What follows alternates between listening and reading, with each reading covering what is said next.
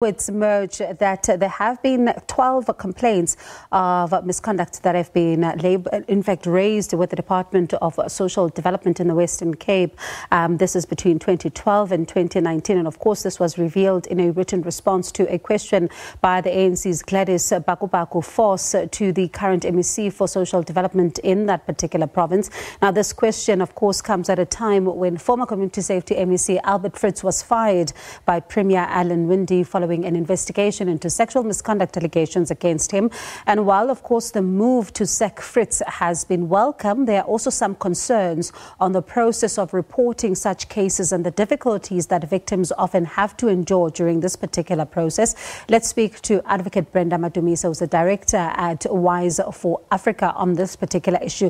Thank you so much, Advocate, for your time. Now, MEC Fritz, of course, has been fired and as well as resigning from the DA. Some have welcomed this and have also welcomed what the Premier has done in terms of, getting to this particular point. But also the process getting to here has also been under scrutiny, because you look at the fact that the allegations emerged in November last year. Something could have been done sooner, though, could it not? Absolutely. And thank you for the invite this evening. Absolutely. But this is what happens with sexual harassment cases in corporate South Africa, in government, that once you report sexual harassment in the organization, and depending on whether you have a sexual harassment policy or not, the tendency and the practice has been that it takes almost forever for those allegations to be attended to and acted upon.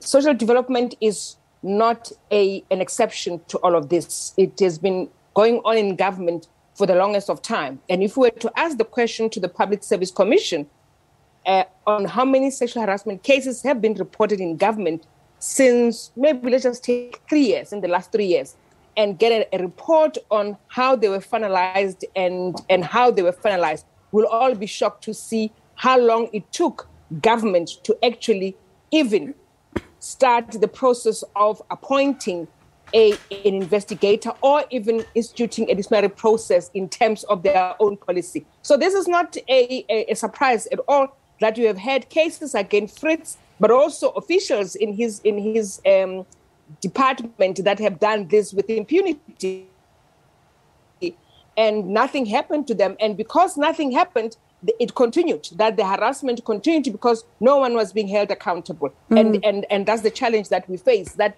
the seriousness that we thought the government will take in dealing with such cases is mere words and just posturing most of the time, and not act swiftly and promptly once the allegations are made. Now, Advocate, one of the things that's also been quite disturbing at the back of what you're saying is the fact that, Advocate Williams, who was appointed to investigate these claims and has since finalized her investigation, she says that she received messages from members of all different political parties and factions, also trying to intimidate her to back off and not to proceed with these investigations. This in and itself is problematic, because these people who are doing this are supposed to allow this particular process to unfold, especially given how serious these allegations are.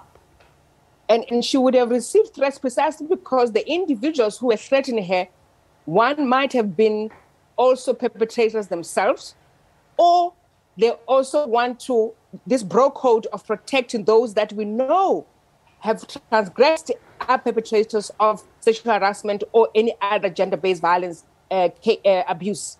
So it happens that they will close ranks, and it has happened too often that we don't make headway in these cases because there is this broke code and closing of ranks and not allowing the process to take its course, and for evidence to come into the open and to deal with it once it's in the open, and people to face the consequences of their actions, right?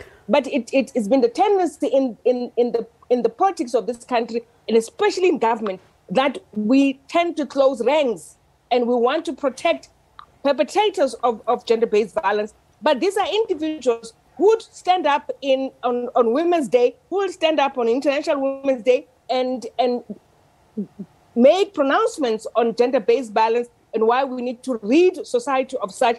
But they themselves are actually facilitating and protecting abusers and transgressors of such acts. So it's not a surprise that she received threats. It happens that most women will be threatened not to speak out or not to report such, even though you have a sexual harassment policy or you have a grievance policy and you complain and it's not attended to. We are dealing with cases, we are dealing with cases at the moment with social development where they have not investigated sexual harassment cases that have been reported at national, for that matter. So it's pervasive across the board.